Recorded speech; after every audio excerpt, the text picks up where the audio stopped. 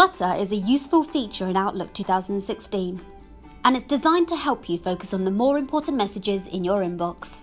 By analysing your behavioural pattern, Outlook learns to identify the emails you receive which are considered low priority, and then filters them out of your inbox and into your Clutter folder. You can opt to receive a weekly notification email telling you which email addresses have been marked to move to Clutter automatically. We'll start by checking that the Clutter feature is turned on.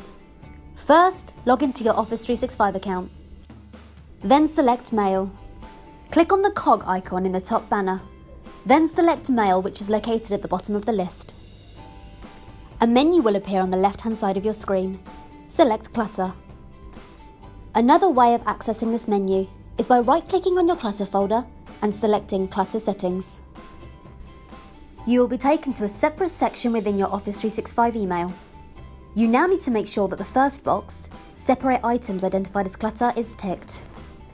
The second tick box is for you to decide whether you'd like to be notified about the emails that are separated into your Clutter folder. This might be useful as it will help you keep tabs on what is in your Clutter folder and who is sending them. When you've amended these settings, select Save. If you ever wish to turn these features off, simply untick the boxes.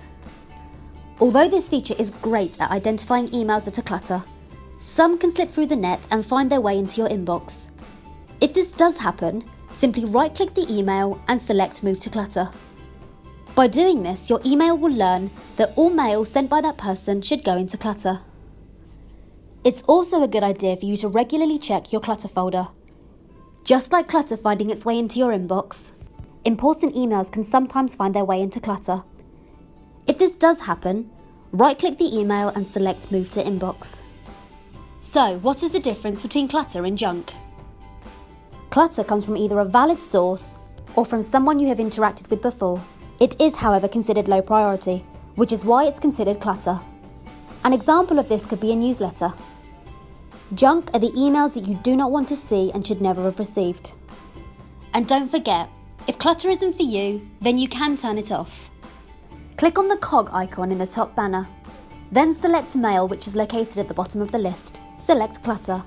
Another way of accessing this menu is by right-clicking on your Clutter folder and selecting Clutter Settings. Then unselect Separate Items Identified as Clutter and Save. The Clutter folder remains in Outlook, even after you turn off the feature, so you can reactivate it whenever you like. We hope you found this video useful. For more tech tutorials, subscribe to our YouTube channel. Thanks for watching.